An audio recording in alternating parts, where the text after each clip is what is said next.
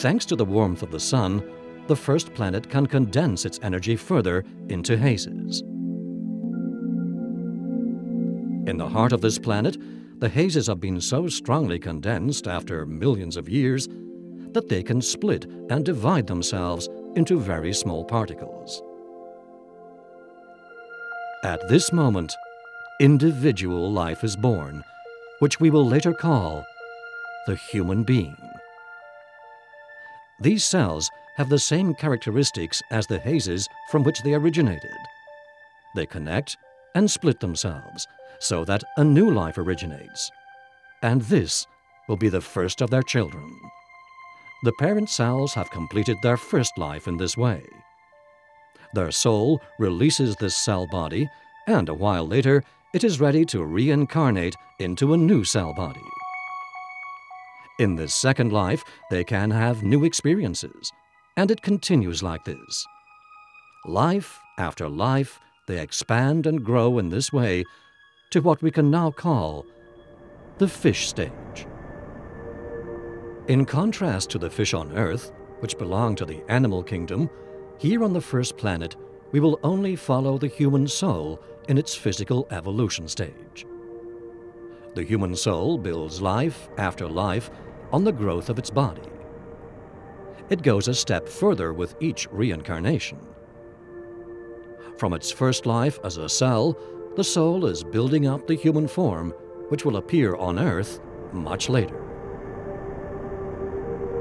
The highest state that the soul reaches on the first planet is the watery consciousness of an organism, which is similar to the earthly sea lion.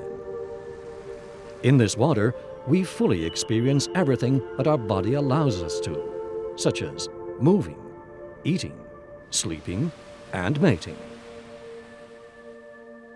When we have grown out of this water, we are faced with the next milestone in our evolution: life on land.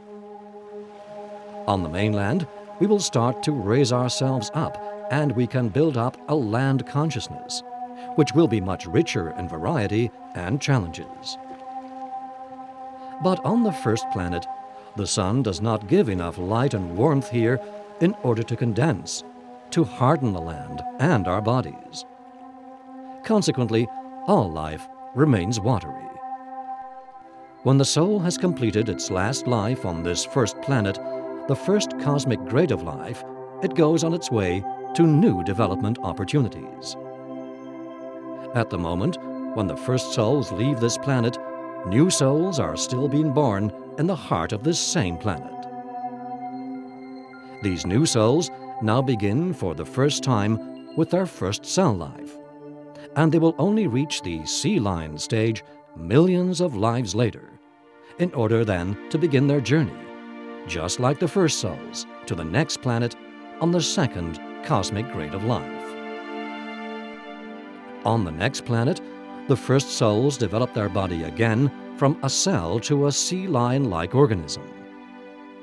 But because the sun is stronger here in this new solar system, it gives more warmth. The body gets more material strength, and in this way, a life on land is possible. Because of the will to move on land, after many lives, legs are formed. Step by step, the watery body condenses into a land organism. Life on land gives us many new experiences, such as searching for food, which no longer floats past as in the water. This searching for food produces feelings, which we can call instinct. The body gives us the feeling of hunger, and when we cannot still that hunger, we feel weak and anxious. All these physical feelings bring working and movement into our life of feeling. Our feeling keeps pace with the wonderful body, which we develop on the mother planet of the second cosmic grade of life, Mars. Then, the planet was still green and full of life. On the following planets, we refine our wonderful form into the human body on the mother planet of the third cosmic grade of life, Earth. On Earth, our life of feeling develops itself into a stage which we can call the animal-like consciousness.